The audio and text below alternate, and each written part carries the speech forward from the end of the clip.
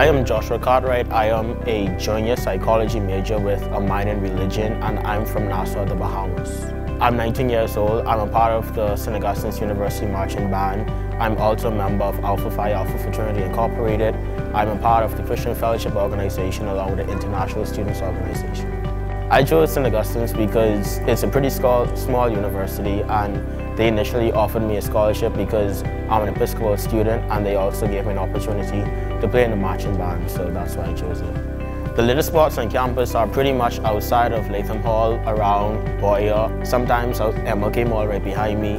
My learning environment experience would pretty much be like the classrooms are pretty small, the professors are like one-on-one, they are really caring and stuff like that, and so it gives you the opportunity to not only learn more about yourself, but also the courses that they offer. I would describe the social life at St. Aug as it's pretty close, like knitted, and so like everyone's pretty like cool with each other.